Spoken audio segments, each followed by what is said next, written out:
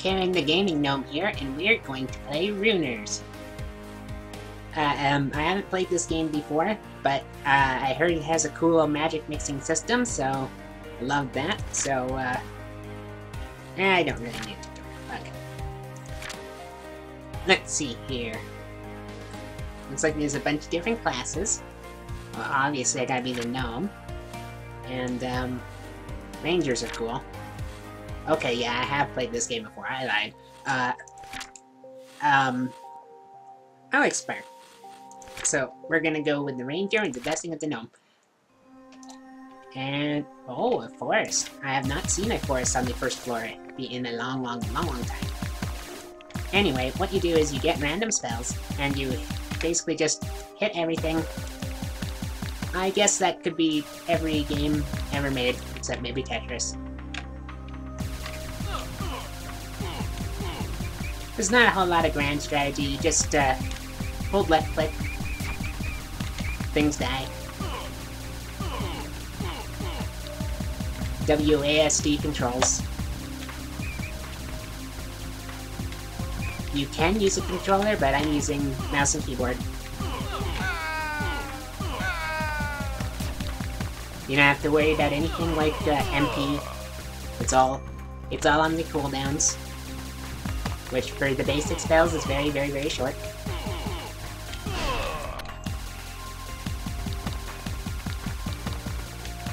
You can get items from these boxes, so that's always good. Well, anyway, I got a rune, and it's always good to use your runes to make spells right away. What this dark rune does, it has a raging prefix, so all dark runes by themselves will make the same spell, corruption, but this one will be 5% better. Mixing spells is typically better than single spells, but it's always good to have two spells right at the start, because you can hold down left and right click at the same time for even more damage.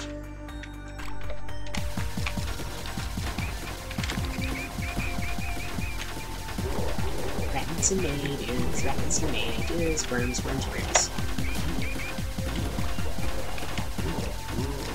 Anyway, the gnome's special ability is a random bonus or penalty to a random stat. Right now I have 30% bonus bullet size, which makes it a lot easier to hit enemies. Although, I don't typically aim in this game, I just like to blanket fire into the groups. Which is why I like spells like Chaos Bolt better, because they just spray really rapidly.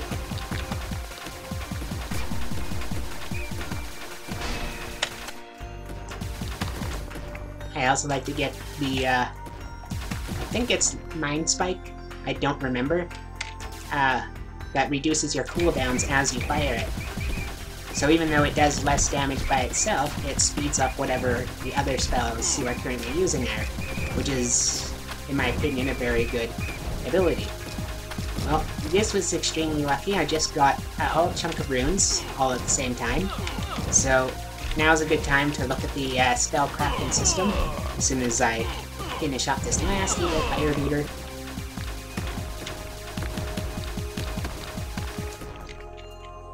Oh, I found the stairs down to the next floor. You don't immediately go down the stairs, but if you get it, you can get your bonus right away. And because I want to show combining, I gotta get a double combiner. I'm gonna keep exploring. Let's see, yeah, crit damage taken reduced by 40%, that must be my gnome bonus. Okay, anyway, spellcrafting. I got lots of spells, some light. If I put this dark rune up, it will be the corruption spell again, but it'll be 5% weaker. Light spells, magic missile, that's really cool. Oh, I don't know what any spells are on this new profile. So let's do earth and light. This uses a combiner. And combine. It made the light snare spell. I'll put that on my E key. You get a nice little description. And in future games, if I want to make an earth light spell, I no longer require a combiner. It's permanently unlocked, and that's why it's good to spend your first several games of this just unlocking things. Because like I can't combine these because I don't have a combiner. But Entropy Rune makes the Chaos Bolt. which is one of my favorite spells, so I'm just going to put that on. Now, I'm going to show the other feature. Let's see, light. Okay, Light Snare has 2 runes, an earth and a light, and cooldown is being affected by light, and duration is being affected by earth. So if I were to take this light rune and put it on here, it would reduce the cooldown by half of a second. Same goes for the other spell. This dark rune would change the debuff duration from 5 to 6 seconds. You get a nice little preview. And that's basically how spell mixing works. You don't need to worry about the order. A fire-water will do the exact same thing as water-fire. So yeah, just going to clear the rest of this floor and test out the new spells. Not every spell in this game is very good. Many of them are outright terrible, but, you know, situational. Whatever floats your boats. But since I just like to splash fire into the rooms randomly, I like spells like Chaos Bolt, Chain Lightning, Meteor, things like that. Also, when you're shooting, some spells enact your global cooldown, which makes it harder to... Because you can have 4 spells set at the same time, but if the global cooldown's off, you can't cast any spells. Like, yeah.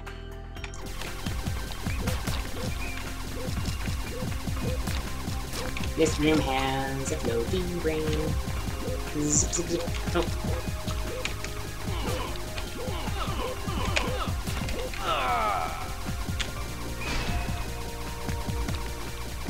This setup is actually pretty good. Lightning is an extremely accurate beam spell, so it has a little bit of piercing, and Chaos Bolt, which rarely hits right down the line, can hit almost anything else. And all you have to do is let go of fire occasionally to put out your other spells, which are reliant on the global cooldown.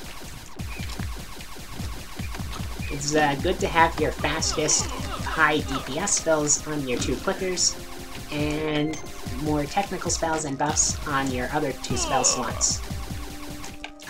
These skeletons with the glowy things, they're elites and they're stronger than your average skeleton, and you do have to kick over skeletons after you knock them down to knock them out forever. There are a number of enemies in this game that do have special on-death mechanics like that. But most enemies are just the very simple, come at me bro kind of enemies. Well, I don't think there's too much left of floor 1 here to go, but it's always good to clear everything out.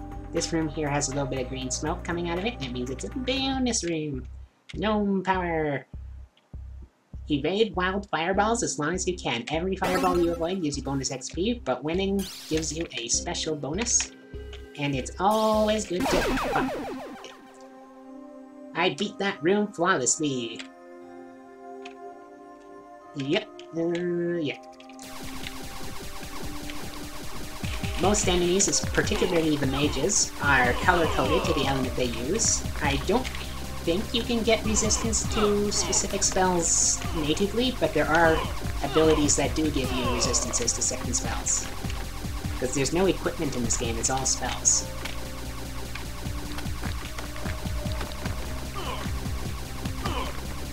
And this guy's hard to hit. There we go. I gained a level, so I get to pick an ability. Let's see. Increase health pack healing. A random enemy takes damage that I take. That seems pretty good. XP. Bonus XP. Knocks back enemies that attack. I think bonus XP is probably the best one.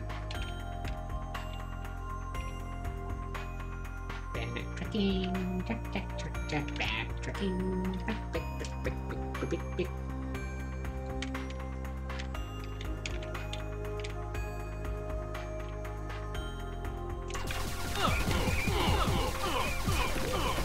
Bullet duration increased 30% in this room.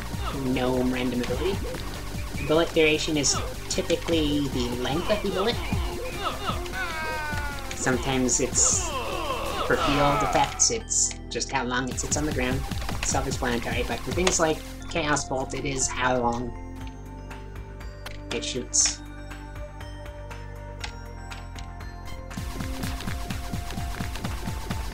These short rooms are largely pointless, but you can get items from the boxes. Or, well, crates and stumps. And you need every bonus you can get. So it looks like I've completed this floor. It's time to go to the next floor, where I will explain what it means to be a ranger, which it didn't even come up.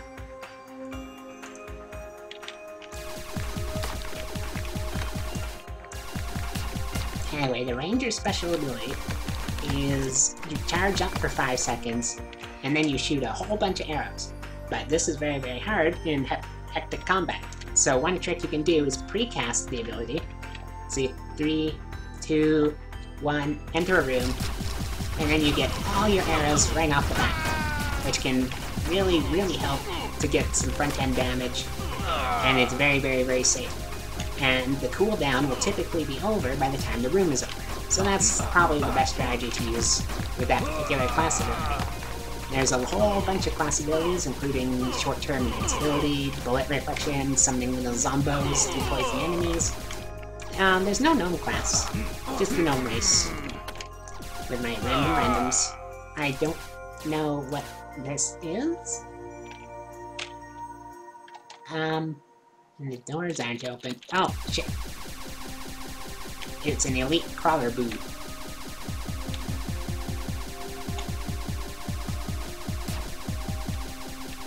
He's dead. Ooh, entropy.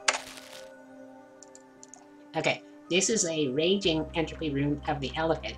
I'm already enjoying Chaos Bolt, but this is a basic Chaos Bolt. I'm going to make this brand new and replace the old one, which I don't need anymore. Put it in the garbage slot. So I got a slightly better Chaos Bolt, and there's nothing I can do with the old spell. I can't refund it. And I do have... Well, I'm gonna save my runes. I do have a combiner, so let's go Dark and Dark. Dark is Growing Demise. And... Fires dark energy, releases explosion, more powerful longer than it's in the air. That sounds probably better than crappy ass corruption, so let's get out of here. You drop your spells on the ground. You can pick them back up. I didn't think you can pick them back up. Looks like if you pick them back up, they're just going to your storage slot. So if you don't have a storage slot, you can't pick them up. Oh, I forgot to press. I forgot to recast my ability. That's okay. This doesn't look too hard. Ooh. Ow. Ooh. Ooh. Ew.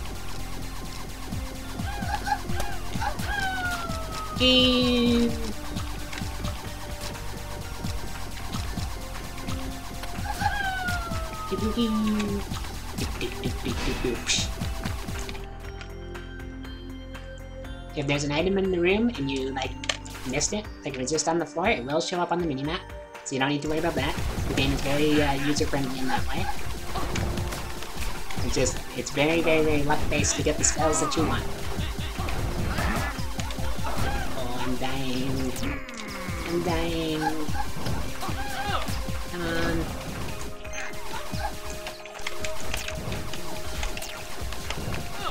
Oh. Ooh, mind room.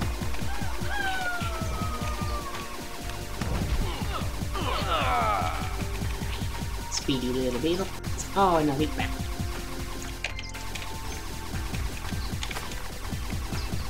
Gotcha. Got a double combiner, I can make another spell. If you're about to die and you don't think you're gonna make it, it's always a good idea to burn your combiners just so that you can get new spells for the next time. So that's what I'm going to do now. I'm going to make some... Water Mind. Mind? Yes, Water Mind. Waterfall. Oh, that looks cool. Shoots a set of piercing water bolts.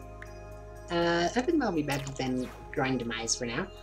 You do get a storage slot, so I don't need to worry about throwing it away. I don't have any more of those.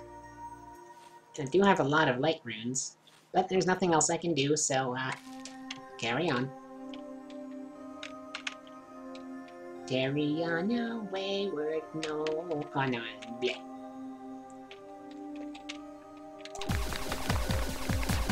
Bonus room.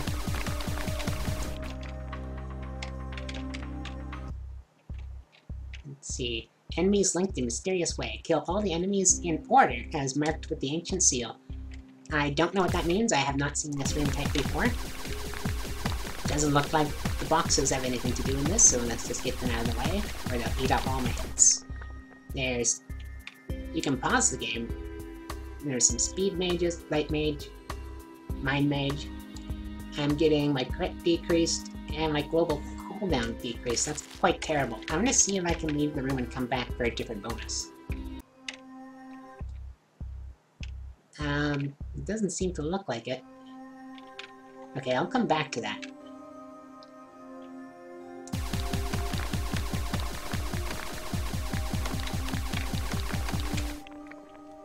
Crit damage increased, slows movement. I think I can accept slower movement.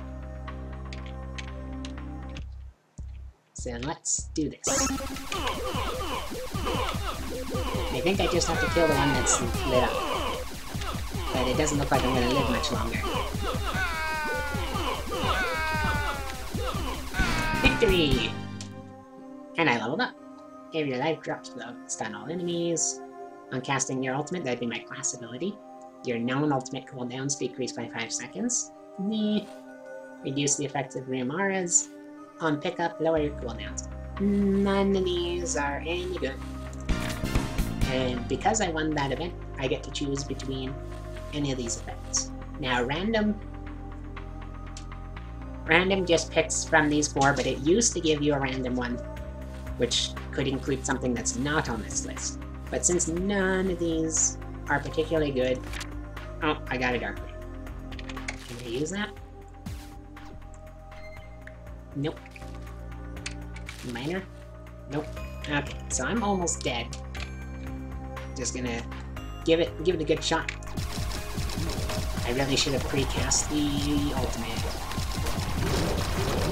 And... Well, that's good enough for part 1 here.